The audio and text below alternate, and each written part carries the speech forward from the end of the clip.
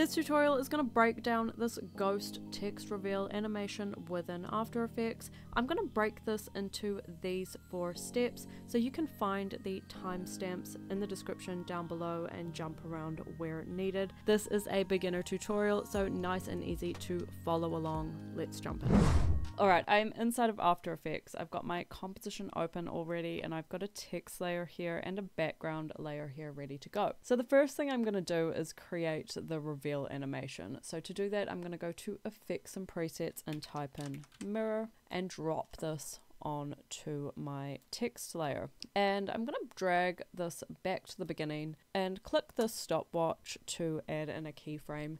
And I'm just going to drag this down to -128. Then I'm going to move forward to 2 seconds and I'm going to drag this back up to 144. So when I play through, you can see it comes onto the screen, goes right around and goes away again. Now I want to create the trail, so I'm going to go over to Effects and Presets and type in Echo, grab this layer and drop it onto my text layer. So as the name of this effect suggests, it's going to create an echo of the animation that you have, whatever animation that may be. So adjusting these details is going to change things like how long your echo animation is going to take, how many echoes there are, how kind of opaque the echo is. So for example, I'm going to drag the amount of echoes I have up to 80 and I want to adjust the time it's going to take slightly. So I'm just going to type it in because it's hard to adjust. So I'm going to go to 0.022.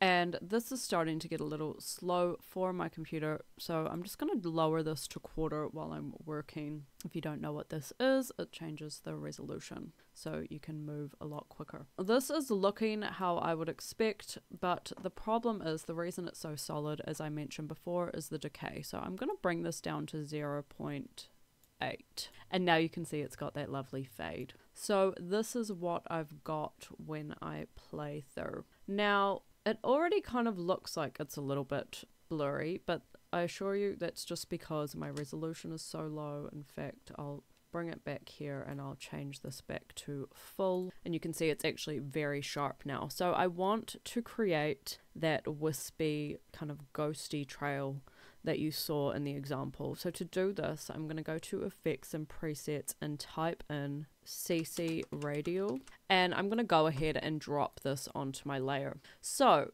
I want my blur to follow this rotation. So to do that, I'm going to go to Type and I'm going to change this to Rotate Fading, and I'm going to bring the amount up slightly to 3. You can see it's kind of blurring off in this direction. It's quite nice. And I'm also going to bring the quality up to 100, so that's going to make it really nice and blurred.